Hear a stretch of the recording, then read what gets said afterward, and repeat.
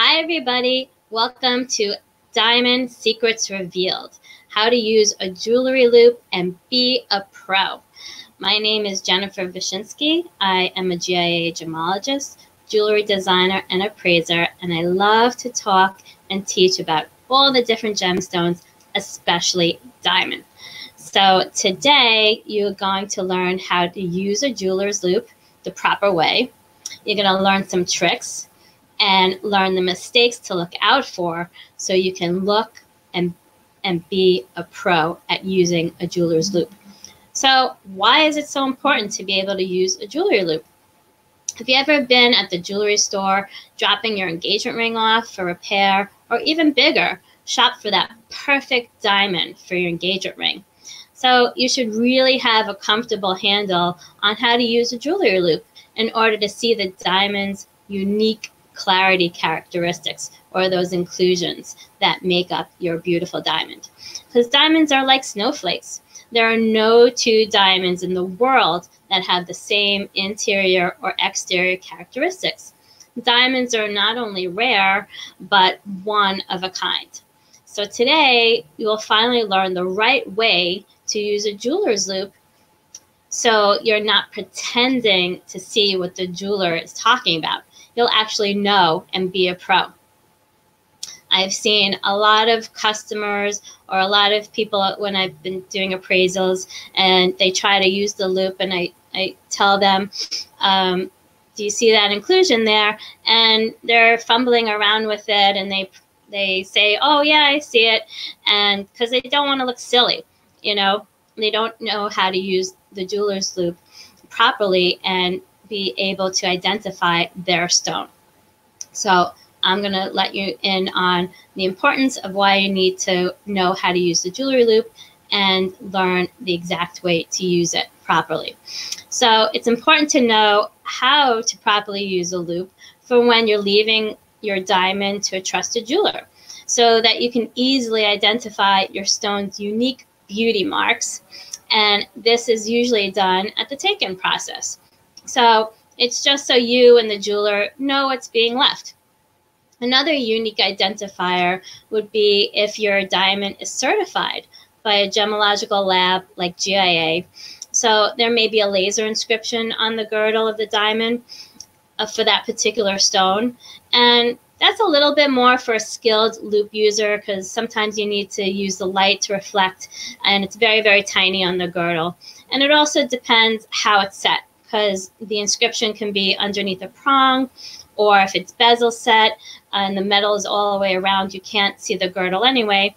But if it does have that inscription and you can see it, that's the easiest way to identify your stone, easiest and fastest. So another more important reason to learn how to use a loop like a pro is to actually see what you're buying when choosing a diamond for an engagement ring or anniversary gift, or for any other reason. You know, you want to pick something that's beautiful and right for you. So one of the most important things you need to do before using the loop, and this is a common mistake, is to make sure your diamond is clean. So you don't want to be looking through the loop and seeing dirt or dust or even oils from your fingers or hand lotion. So about a week and a half ago, I did a live on how to clean your diamonds at home. So I hope most of you caught it. So if you didn't, you can catch it on a replay, or I can send it to you, no problem. But if you have a jewelry cleaner that you bought, you can either use that, or like I mentioned in the live, you can just use a small saucepan, fill it with water, and use liquid dishwashing soap. Put a few drops in it. Let it boil for about 3 to 5 minutes. And make sure to put it on either a paper clip that's curved like a fish hook, or a little bit strainer, because you don't want it to touch the metal of your pot. Take it out, put it on a towel. You really want to scrub by the prongs or the bottom of your stone to get all that dirt and debris loose and off your stone.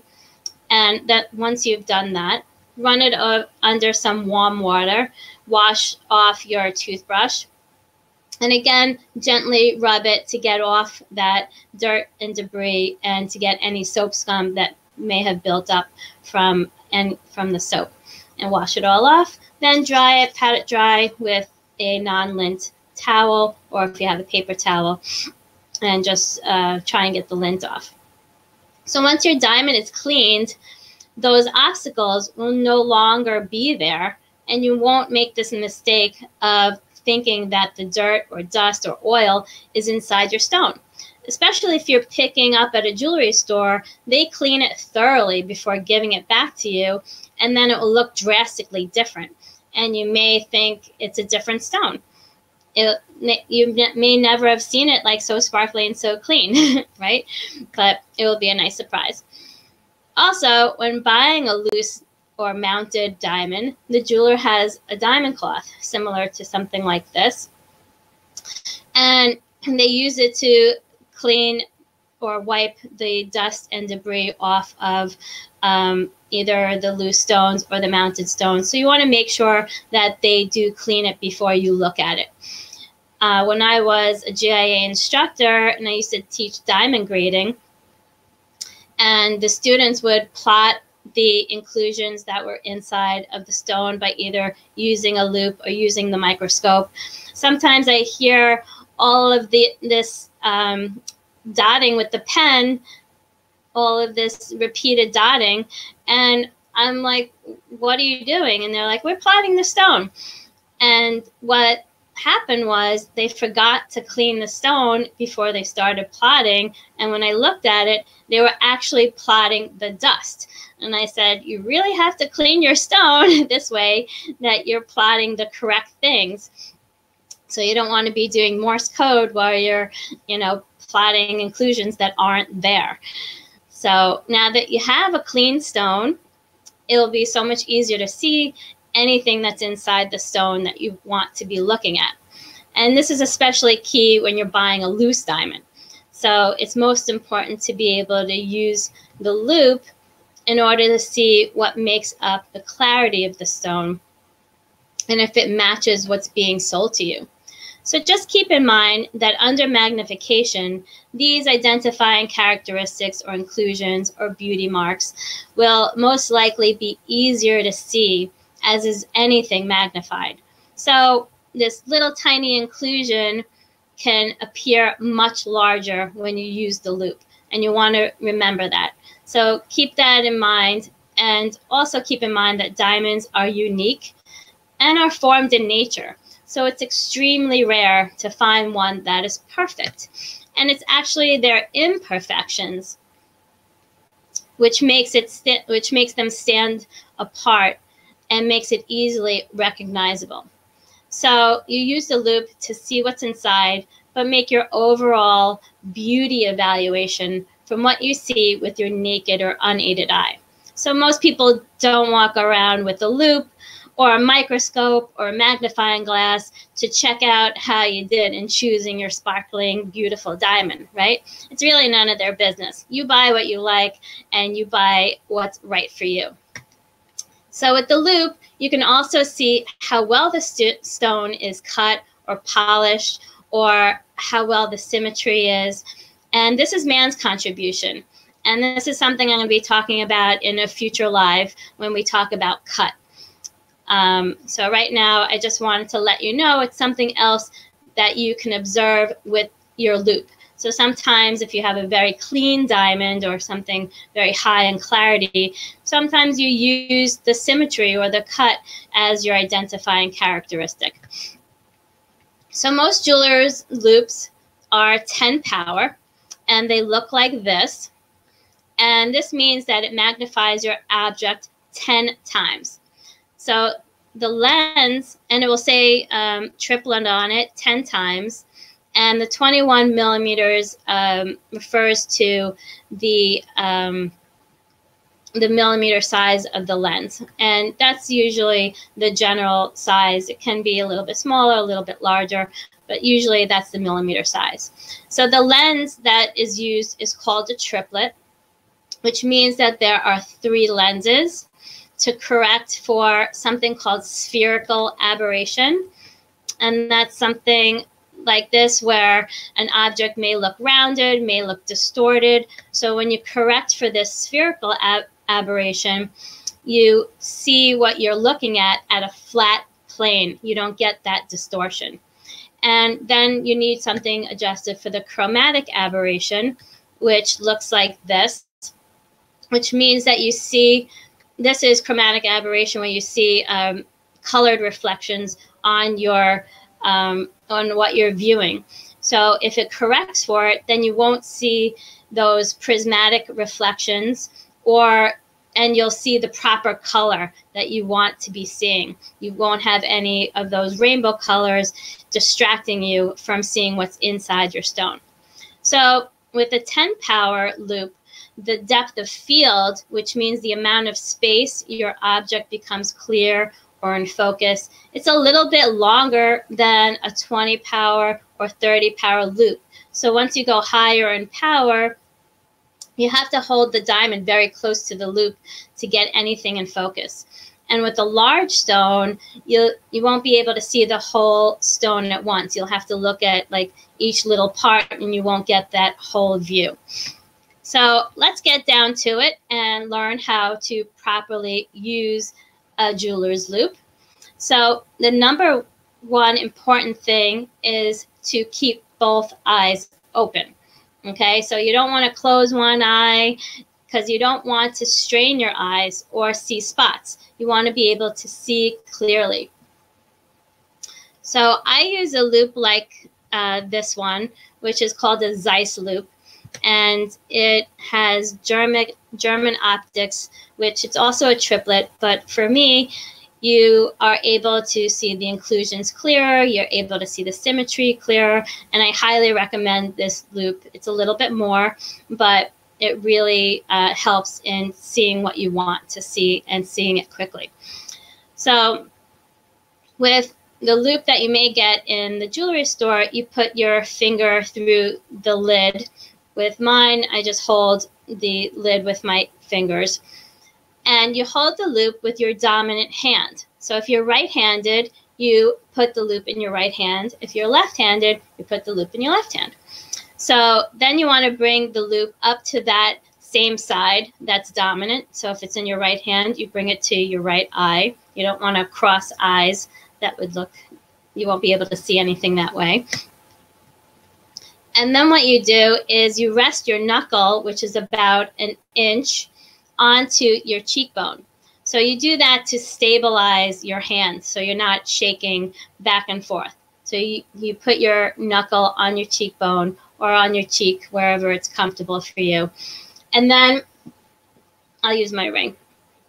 Then with the opposite hand, you bring your object, your diamond ring or your loose diamond, and you bring it in front of the lens. And it will be about an inch away. So your thumb is about an inch, and then your object will be about an inch away.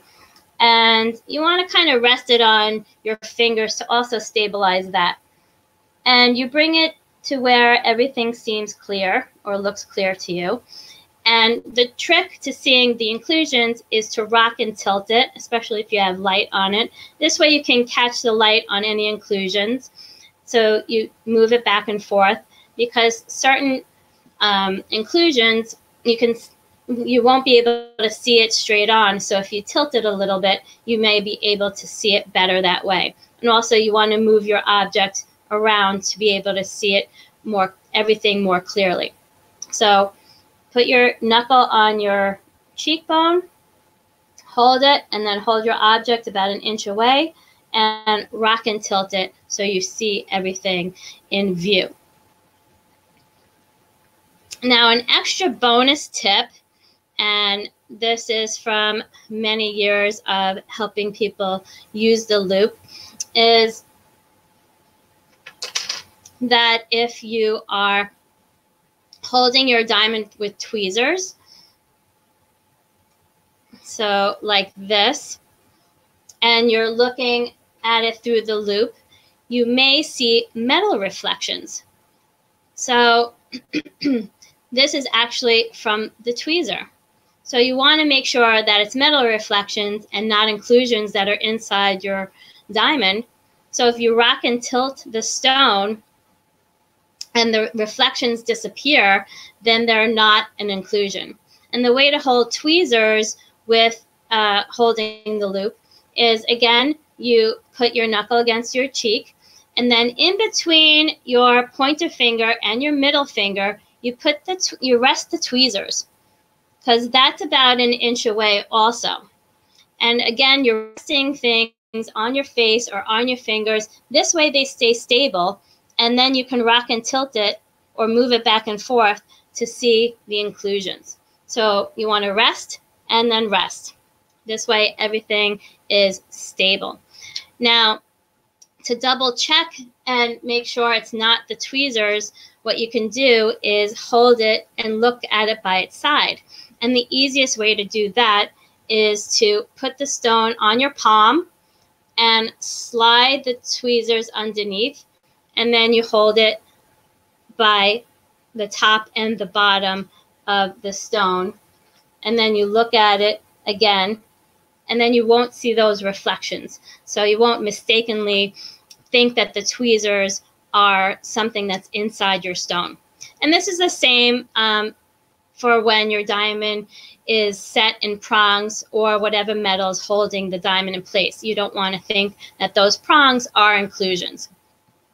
So if you follow these simple directions on how to use a loop, you will certainly be a pro. And if you need help or have any questions, feel free to contact me, and it'll be my pleasure to assist you, of course. And any other questions that you have about diamonds or gemstones, I will be very happy to assist you with. So if you like this video, please give it a like or share it with anyone that you know who needs to be a pro at using the loop.